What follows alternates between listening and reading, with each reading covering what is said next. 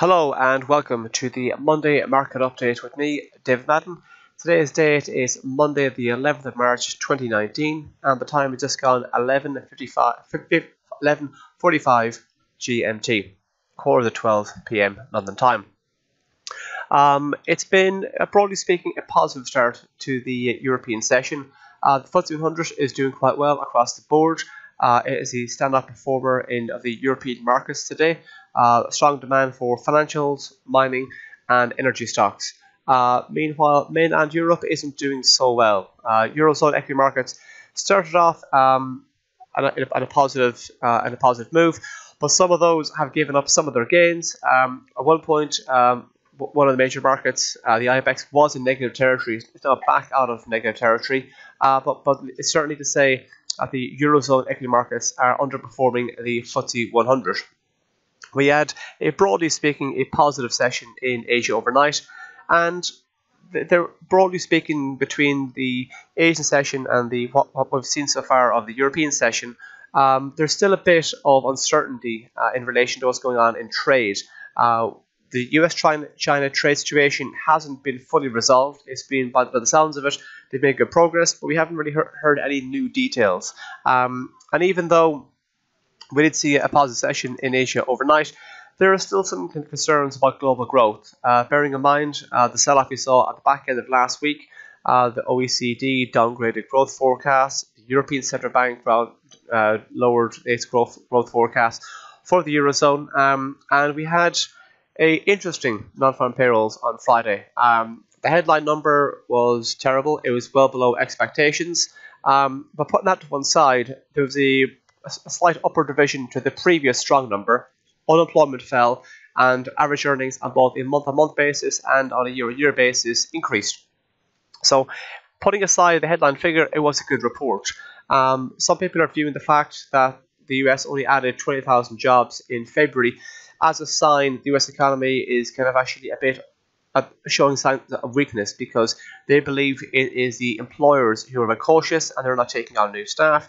It can also be read as the US jobs market tightening, whereby employers are actually finding it difficult to get new staff offering their current wages. And we did see unemployment fall, we did see wages tick up. So this could be a sign that, you know what, anybody essentially in the US who wants to be in a job is in a job, and employers are finding it difficult to attract new staff. So I think a combination of lack of detail in relation to the US-China trade situation, still some uncertainty and concern about global growth, and the jury is still out in relation to the non-farm payroll figure.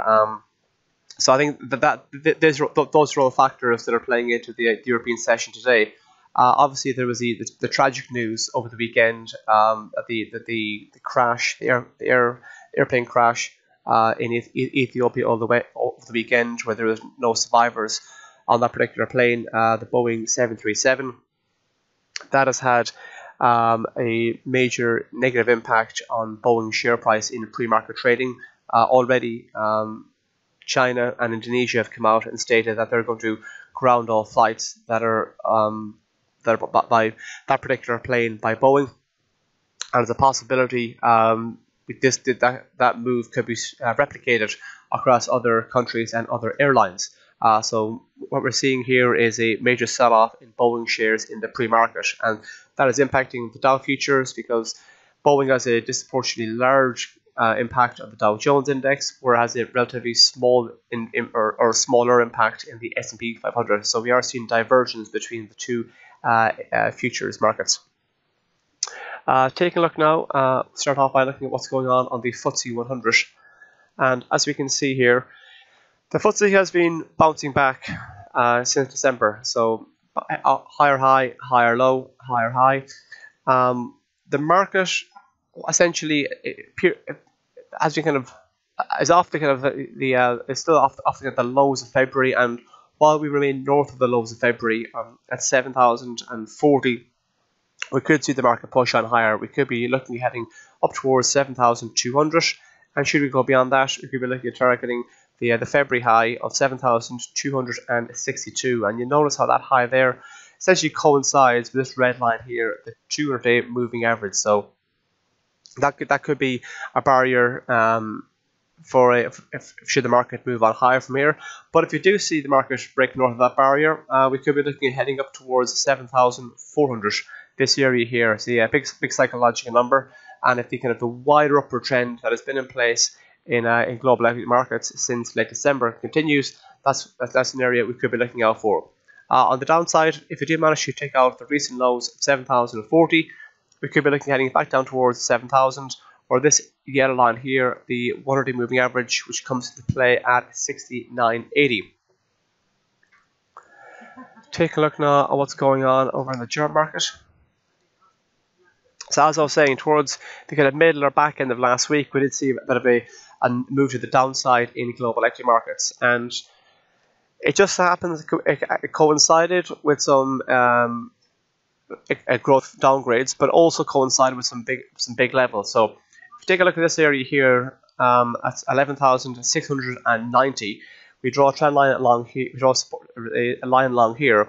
We can see how the market ran into that and actually ran out of steam early last week and started to nudge lower. So keep an eye out for this region here at 11,690.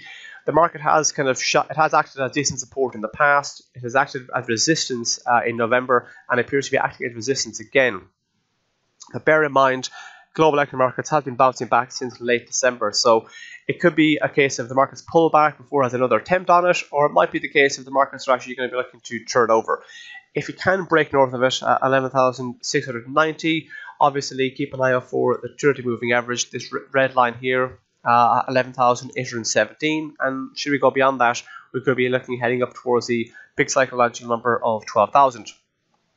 If we draw a line between the highs of June 2018 and July and September, we get this trend line along here, and if the market does manage to drift lower, the previous trend line, when it acts as resistance, might actually act as support in the near term. So if we do manage to drift lower from here, we could be looking at heading back down towards the 11,225 region. And if we go south of that, this blue line here, the 50-day moving average, just shy of 11,200, that might act as support. We can see on a few occasions in February and also in January, the 50-day moving average acted as support, so it makes it more likely that it will do so in the near term.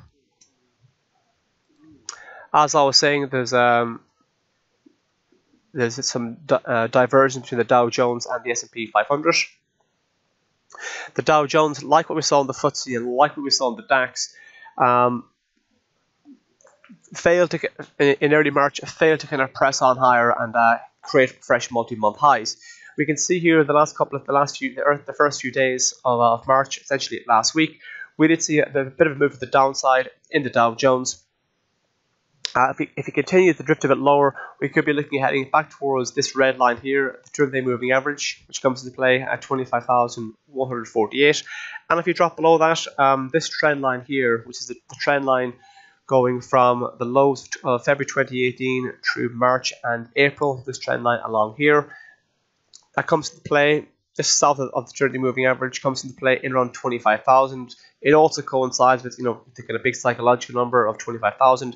So if the market does manage to drift lower from its current levels of around 25,325, we could be looking heading back down towards the psychologically important 25,000.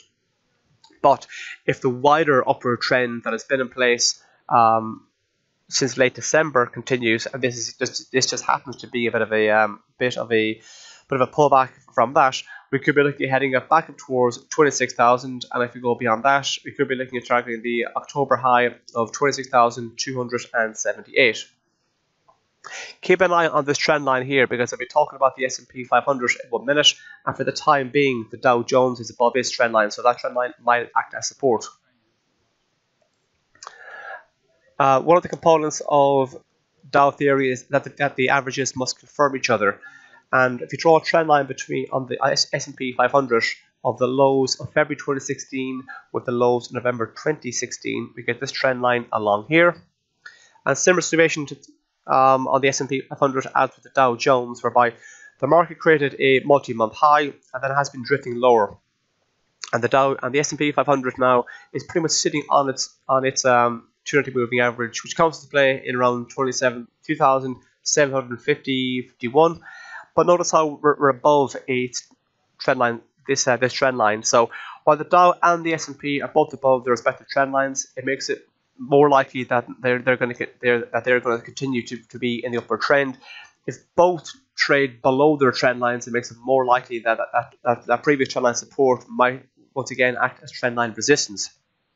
So if we do see a further drifted downside in the S&P, support might be found from this area here in around 2,710, or maybe even from the 2,700 level itself, a big psychological number. If the market can manage to kind of push on higher from here and bounce back, we could be looking at heading up towards the 2,800 mark. And what I talked about, how the DAX shied away from an important level last week, we saw a similar situation with the S&P 500, whereby this region here of 2,817, 820, 2,817, 2,820, this region acted as resistance in October, November, and December. And as you can see here in March, the market got as high as 2,819 before it started to drift lower. So that area is potentially going to act as a big area of resistance in the near term. So if the market can trade above it and hold above it, that could be further proof or further indication that the market is going to continue in the upward trend it's been in since late December.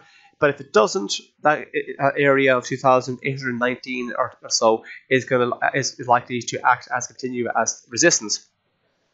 If you can get above 2,820, we could be looking at heading up towards this area here of 2,866, and if you go beyond that, we could be looking at heading up towards 2,900 and beyond. Take a look now at what's going on the gold market. So gold began its bounce back in mid-August, and then really since around kind of middle of November have we been in a nice upward trend, a nice series of higher highs and higher lows. So granted, we did see a fairly sizable sell-off last week on the back of the dollar strength. The dollar index last week hit a 3-month high, and there's been a strong inverse relationship between the greenback and gold for the past year or so. So the strength of the dollar drove gold lower, but we are now we're seeing a bit of a pullback in the greenback. We are seeing gold edge higher, and gold itself is fair enough at the mercy of the US dollar, but the Federal Reserve don't appear to be hiking interest rates in the near term. So it's likely we could see a continuation of this upward trend that gold has been in for a number of months. So if we can hold above the recent lows, last week's lows, which come into play around the kind of 1280 area, it's likely we could see gold continue its wider upward trend, and we could be looking at targeting. We could be looking heading back up towards the psychologically important 1300, and should we go beyond that, we could be looking heading up towards 1320, and the move beyond that could be looking at taking us up towards 1350 or 1366, an area not seen since April last year. But if you do see a sizable break below not only the recent lows around the kind of 1280 area, but also these lows here around 1276, that could suggest that actually we're going to see further ground to be lost for gold, and it could take us back down towards this yellow line here, the 100-day moving average, which comes into play at 1267. We notice how the 100-day moving average managed to act as support on a few occasions at the back end of last year, so it makes it more likely that it's going to do so again in the near term.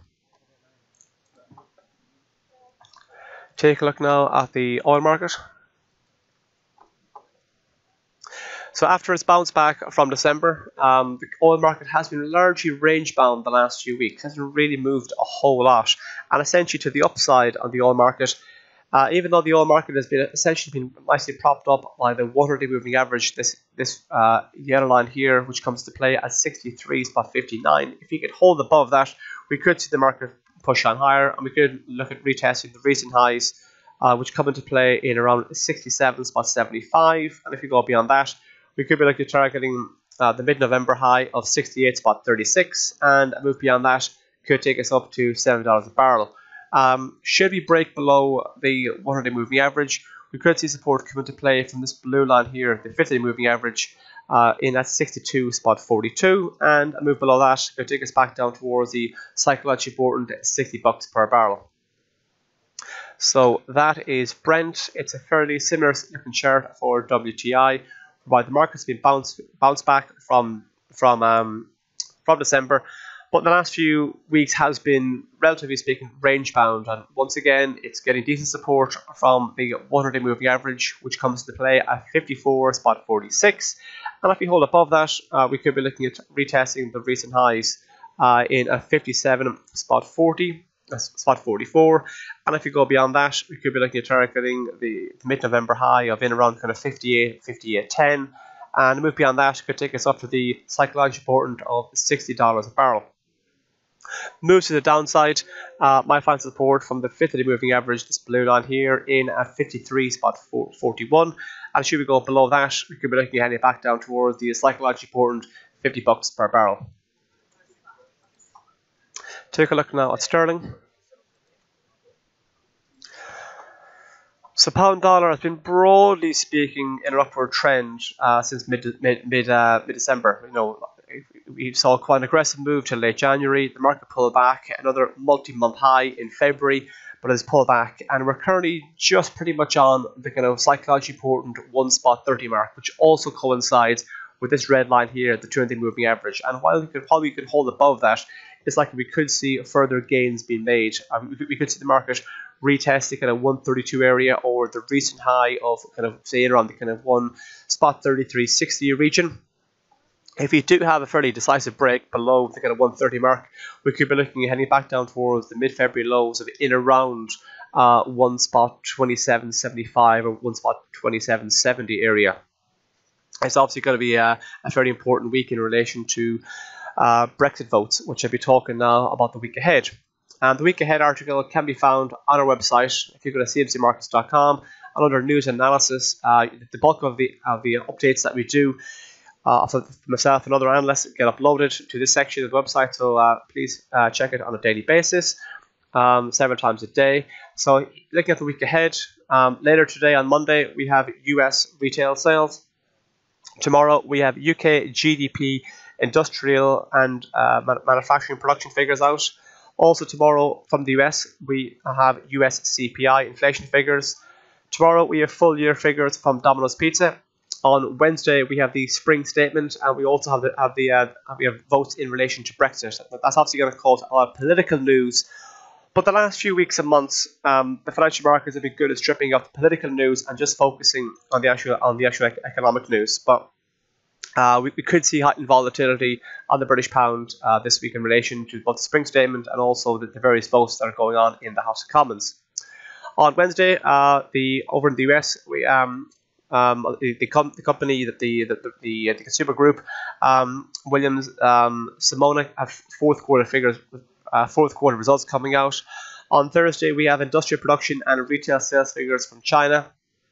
On Thursday, we have full year figures from Cineworld here in the UK, and finally on Friday we have full year figures from Restaurant Group.